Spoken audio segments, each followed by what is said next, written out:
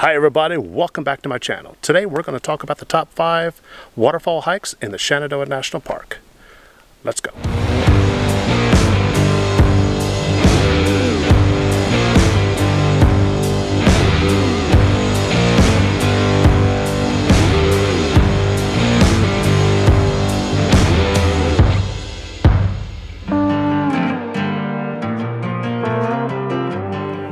All right, let's get right to it. Number 5, the 5th best waterfall in the Shenandoah National Park is, let's go with Jones Run Falls.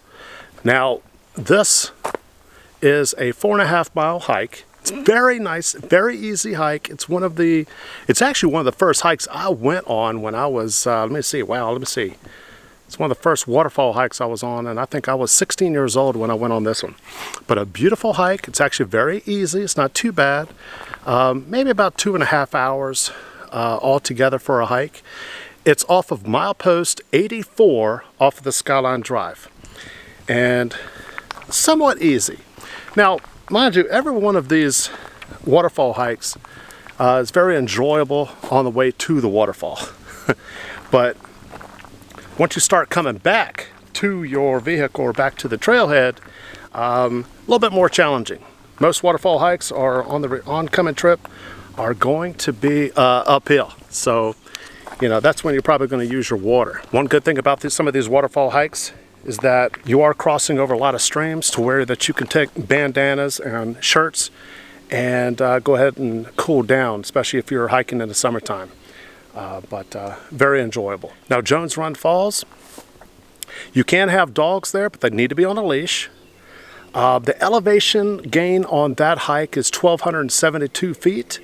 So very doable. It's not too bad. It is a hike. If you pick at 5, 6, 7 o'clock in the morning, you can see wildlife, anything from deer, bears, anything that you want to see. Look around for the overturned rocks and some of the scat that's on the trail. It's also one of the first places I've ever seen cubs out in the wild was Jones Run Falls.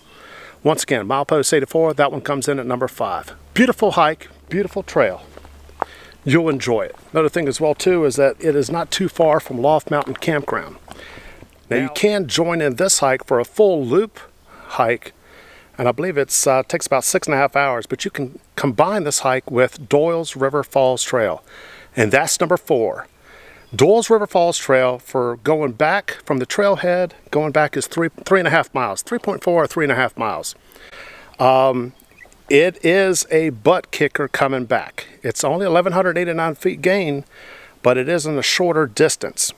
Dogs are allowed on the Doyle's River, and they have to be on a leash, of course. You have an upper and a lower falls for Doyle's, but very enjoyable hike. Take your time coming back if you're not an avid hiker. Taking little ones or toddlers, expect to be carrying them back. It's a little bit of a butt kicker. Allow yourself about 2.5 hours on hiking on that one as well too. But let's say you do combine the Doyle's River Falls Trail and the Jones Trail, and it's going to take 6.5 hours to do the full loop. Now, that's not from parking lot to parking lot. That is from hiking from Doyle's River down, hitting the Doyle's River Trail, continue straight on. You'll run straight into the Jones Falls. You'll run straight into the Jones Falls, but you'll end up at the Jones parking lot. Now, what you can do is take the Appalachian Trail versus hiking through the Skyline Drive back to the Doyle's parking lot where you originally parked. You can take the Appalachian Trail through there, and it's actually a not bad hike on the Appalachian Trail. So very nice there as well too. But you can do a full loop route. If you got 6.5 hours, maybe 7 hours to go ahead and spend, treat it as an all-day hike. Grab some lunch, 2 bottles of water per person. It's a very enjoyable day. Gonna be tired at the end of it, but it's a very enjoyable day. Okay, the 3rd best hike in the Shenandoah National Park is Dark Hollow Falls Trail. If you're going to do this one, go early. Come 11, 12 o'clock, 1 o'clock, there's probably going to be about 75 to 100 cars in the parking lot. And to tell you the truth, once you do get to the falls, it's not going to be as enjoyable. It's going to be a lot of people A lot of people there and you probably won't get your shots. At 81 of these trails that I'm telling you, try to leave as early as you can. That way you can get some good shots and you can get some good video. Not a whole lot of people talking, you can have the trail to yourself. But the waterfall hikes are the most popular hikes during the spring and summertime, of course in Shenandoah. And you know, very nice. There are no dogs allowed on Dark Hollow Falls. It is on milepost 50.7 off of the Skyline Drive. It's right across the street from Big Moto's campground, which is a very busy campground. Now that campground has got several hikes around it. Dark Hollow Falls, very rewarding, very nice picture shots. You will definitely enjoy it. 1 bottle of water and you're good for that hike. It's actually kid friendly as well too. You shouldn't have any issues or any problems with that one there. Just a whole lot of people. Try to go early as you can. It's absolutely beautiful. I'm out here on the Appalachian Trail today, hiking. Every one of these hikes that I'm talking about can be verged off of the Appalachian Trail. But the Dark Hollow Falls Trail is only a 1.4 mile hike. Look at, you know, maybe 45 minutes to get there. Count for maybe 45 minutes to an hour getting back. Should be no problem. Nice hike. Very rewarding. Coming at number 2, the second best waterfall hike in the Shenandoah National Park is South River Falls Trail. To me, it is my favorite. But at a majority of all the people that I've talked to and the polling that I've been doing as well too, it comes at number 2 for everybody else. Now this is definitely a winner of a hike. It's probably last year or 2 years ago. It was the best hike I was ever on. I still fight to have this one as number 1, but it's coming in as number 2. It is the 3rd tallest in the Shenandoah National Park. It has kind of like 3 little waterfalls. It's one waterfall that comes down, goes into a pool, and then it has 2 more coming down underneath that. If you hit that trail, if you hit that waterfall hike when it has been raining, maybe an inch or 2 inches within the 2 to 3 day period, oh, are you going to get some beautiful shots.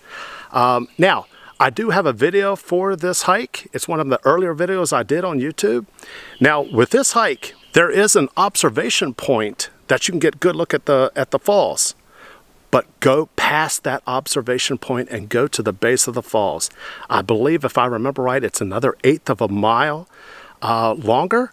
But wow, it is beautiful down there. I mean, you're talking about some great shots. I hear some views from the bottom.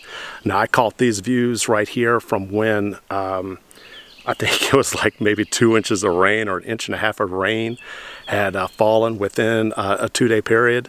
And so I hit a great time with that. Allow yourself about 2 hours to go ahead and do this hike. It is a 4.4 miles. It is a, let me see, I think it's milepost 62.8 off of the Skyline Drive. And if you pull into the south, South River picnic area, the hike is in there as well too. And it's a nice little picnic area. You can go and relax as well too. Okay, coming at number 1, the best waterfall hike in the Shenandoah National Park is White Oak Canyon. A beautiful hike. This is a very tall waterfall. You can go ahead and join this waterfall hike in with Cedar Run Loop. There's 2 areas to go ahead and hit this trail. I always done it from the Skyline Drive area. Now you can go on the full 9-mile circuit loop that connects in with Cedar Run Loop. Like I said, 9 miles. Now, if you continue on to go past on this particular hike, to go past the upper falls, which is beautiful. The upper falls is grand. Very well worth it. You can still continue to go, I believe it's 6 miles past upper falls to go and hit all the other falls that run along with this hike. Only do it if you are in great condition. Now what I'm saying is that basically if you are, if you go past upper falls, it is a very challenging hike. So be careful. Make sure you got plenty of water. Make sure that you're able to hike it back out as well too. The descents are amazing. Now, the upper falls, Once you get past the bridges, I think there's 2 bridges. Once you get past the bridge, you got some beautiful scenery. There's an outcropping right there. I'll give you shots of what that looks like. It's probably, it is a very highly visited trail, so try to go early if you can. Every one of these hikes go early. Matter of fact, every hike that you go on to, try to go early. The one thing, everybody that knows me from my channel, is I can't stand crowds.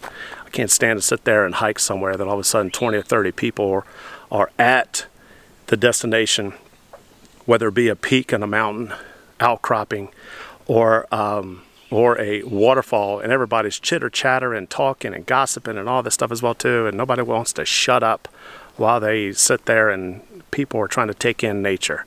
I'm sorry, I was ranting, sorry. Anyway, now White Oak Canyon, on the upper falls of White Oak Canyon, is 4.6 miles.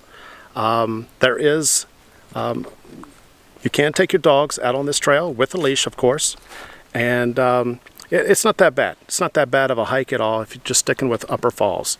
It's not very challenging. Yeah, you can take kids out on as well too. Be careful, of course, with the overhang observation point, of course.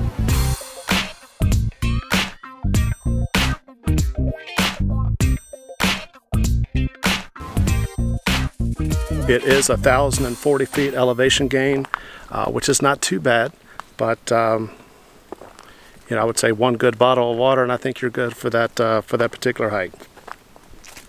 That is the top 5 best waterfall hikes. They're all easy, they're all doable. Be careful with doyles, it's a little bit challenging coming back, but other than that, the waterfall hikes are the best hikes to do in spring, summer, and fall.